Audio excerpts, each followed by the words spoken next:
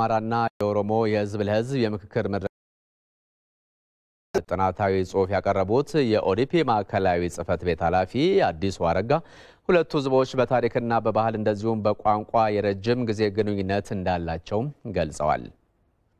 ለረጅም ዘመናት በቆየው መስተጋብር ለረጅም ዘመናት በቆየው ወንድማማችነትና አብሮነት የአስተሳሰብና የደም ትስስር የጎለበተ የአስተሳሰብና የደም ትስስር ያዳበሩ ህዝቦች ናቸው።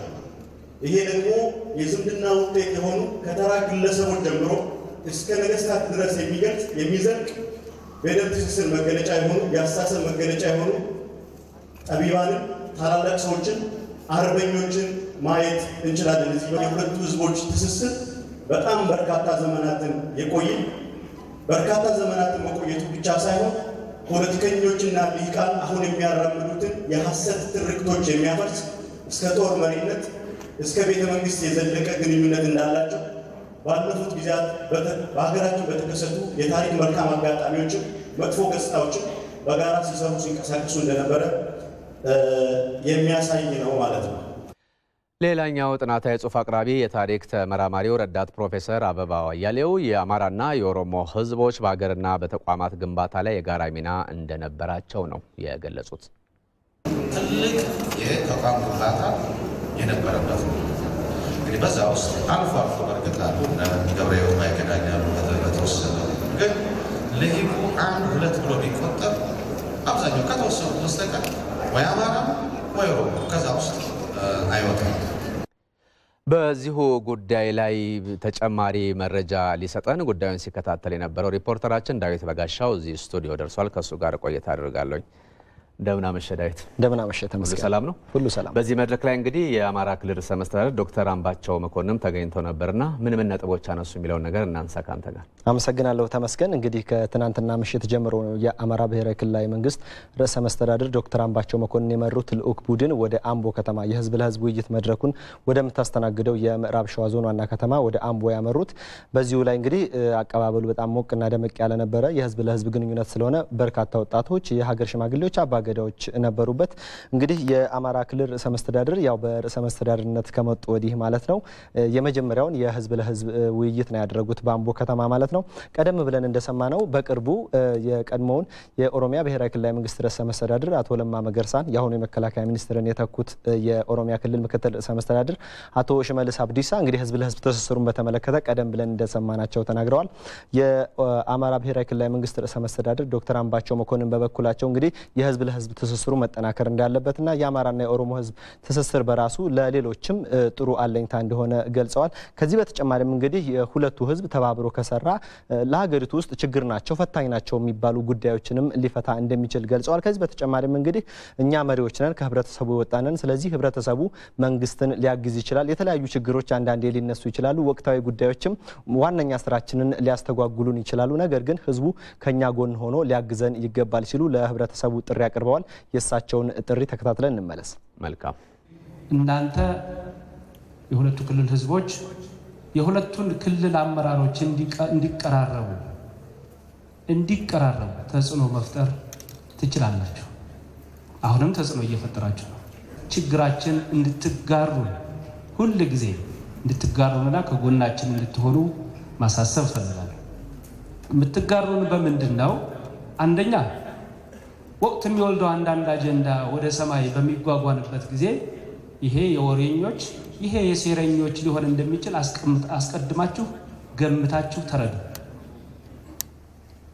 እኛ እንደ ሴረኛው መናገር አንችልም።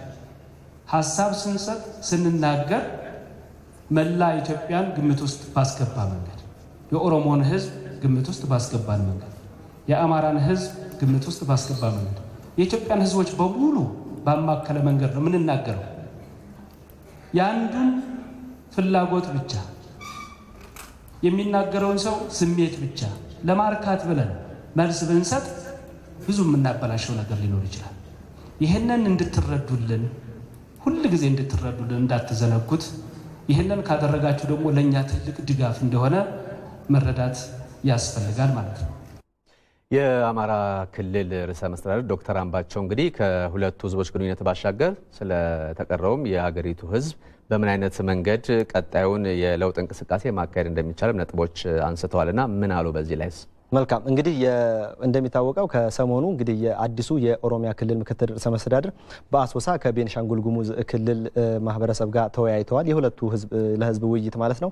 የአማራ ክልል ደግሞ ከአፋር ክልል ጋር ተደጋጋሚ ውይይቶችን አድርጓል። ከትግራይም ጋር እንደሚቀጥል ተገልጿል። ስለዚህ ዶክተር አምባቸው መኮንን ምንድነው የገለጹት? የአማራና የኦሮሞ ህዝብ ለህዝብ ውይይት በሌሎችም ይቀጥላል ብለዋል። ከዚህ በተጨማሪም ሁለቱ ህዝብ አብሮ በጋራ ተሳሰረ፣ እንደዚሁ አንድነቱን አጠናከረ ማለት ለሌሎች ስጋት ሳይሆን የሌሎችም ችግር አብሮ እንዲፈታ የሚያደርግ ነው ብለዋል። ስለዚህ እንደ ስጋት የሚታይ ሳይሆን እንደ ጥንካሬ የሚታይ ነው። የአማራና የኦሮሞ የህዝብ ለህዝብ ትስስር ወደ ሌሎችም ይቀጥላል ብለዋል። ይሄንኛውንም ተከታትለን እንመለሳለን። መልካም። የኦሮሞና የአማራ ህዝቦች ግንኙነት ለኦሮሞና ለአማራ ህዝቦች ችግሮች ብቻ ሳይሆን ለኢትዮጵያም ችግሮች ታላቅ መፍትሄ መሆኑን በጽኑ እናምንበታለን። በመሆኑም የተጀመረው ተጠናክሮ እንዲሄድ እናደርጋለን። የሁለቱ ድርጅቶች የሁለቱ ክልሎች መሪ የፖለቲካ ድርጅት የሆኑት የኦሮሞ ዲሞክራሲያዊ ፓርቲና የአማራ ዲሞክራሲያዊ ፓርቲ ከዚህ በፊት ከነበራቸው መልካም ግንኙነት በላቀ ደረጃ በማደስ አብረው ተባብረው በመስራት ሌሎች የኢትዮጵያን ህዝቦች ሌሎችንም የፖለቲካ ድርጅቶች በማሰባሰብ ጠንካራ ኢትዮጵያን የመፍጠር ዓላማችን ለማሳካት ጠንክረን የምንሰራ መሆኑን በድጋሚ ቃል ልገባላችሁ እወዳለሁ። እንግዲህ ለመከታተል እንደቻልነው የነበረው አቀባበልም ደማቅ ነበርና በአጠቃላይ በአምቦ ከተማ ይህ መድረክ ሲካሄድስ የነበረው የህብረተሰቡ ስሜትስ እንዴት ይገለጻል? በዚህ ጉዳይ የተናገሩት ነገር ካለ ማብራሪያ ልትነግረን እንችላለን? መልካም እንግዲህ የአማራ ክልል ልዑክ ከተለያዩ አካባቢዎች የተሰባሰበ ነው። ከጎንደር፣ ከጎጃም፣ ከሸዋና ከወሎ ነው። ስለዚህ በዚህ ከጡሪ በኩል በእንጦጦ በኩል የሚገባው ቡድን ነበረ። በሱ በኩልም በኦሮሚያ ከተሞች የተለያዩ አቀባበሎች ነበሩ። በዚህ ደግሞ ከሰሜን ሸዋ በኩልና ከወሎ አካባቢ የሚመጡት በሰንዳፋ በኩል አቀባበል ነበርና ይሄም ያው ደማቅ ነበረ። በዜናዎቻችን ለመከታተል እንደሞከር ነው። ከዚህ በተጨማሪም እንግዲህ ለልኡካን ቡድኑ በተለይ ለርዕሰ መስተዳድሩ ዶክተር አምባቸው መኮንን እንደዚሁም ደግሞ ለኢትዮጵያ ፌዴራላዊ ዲሞክራሲያዊ ሪፐብሊክ አዲሱ የውጭ ጉዳይ ሚኒስትር አቶ ገዱ አንዳርጋቸው ጭምር ስጦታዎች ተበርክተዋል። አጠቃላይ ደመቅ ያለ የምስጋና ፕሮግራምም ተካሂዷል። ዶክተር አምባቸው መኮንን እንግዲህ ለአምቦ እንደዚሁ የውይይት መድረኩን ላዘጋጀችው አምቦ ከተማ እንደዚሁም ደግሞ በተለያዩ የኦሮሚያ ከተሞች ለተደረገላቸው አቀባበል እሳቸው ለመሩት ልኡክ ቡድን የተደረገው አቀባበል ግብዣውም አጠቃላይ ነገሩ ሁሉ ጥሩ ስለነበር ያው ስኬታማም ስለነበር በክልሉ ህዝብና በራሳቸው ስም ምስጋና አቅርበዋል። እሱንም እንከታተል። መልካም። በእኛ በኩል አዲስ ምዕራፍ ቀደም ሲል የተጀመረውን ግንኙነት ወደፊት አጠናክሮ የማስቀጠል ኃላፊነት ተቀብለናል።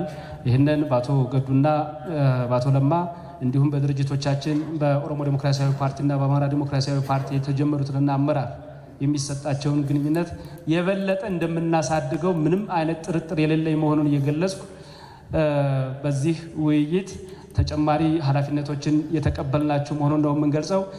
ሌሎችም ወጣቶች በስፋት የሚገናኙባቸው አማራጮችን እንድንከተል የጥናት አቅራቢዎቹ አቅርበዋል። ሌሎችንም እንደዚሁ ተቋማዊ በማድረግ ይህንን ግንኙነት ባለቤት እንዲኖረው የማድረግ ስራዎችን እንድንሰራ ጠቁመውናል። ይህን በቅድ አስደግፈን ወደ ተግባር ለማሸጋገር የምንፈልግና ዝግጁ መሆናችንን በዚሁ አጋጣሚ ልገልጽላችሁ እወዳለሁ። ለተደረገልን መስተንግዶና አቀባበል በሙሉ በድጋሚ ማመስገን እፈልጋለሁ። አመሰግናለሁ። በአጠቃላይ ዳዊት ይህንን ጉዳይ እንደተከታተልከው በአንድ መስመር ምን አይነት ፋይዳ አለው ወይም አጠቃላይ አንደምታው ምን ብሎ መናገር ይቻላል የሚለውን ነገርና በዚሁ እንሰነባበት ካንተ ጋር። ጥሩ ያው ሁላችንም ጋዜጠኞች ነን። በተንቀሳቀስንባቸው አካባቢዎች ክልሎች ሁሉ ያለው የኢትዮጵያውያን ችግር የተመሳሰለ ችግር ነው። ድህነት አለ፣ ሰፊ ድህነት አለ።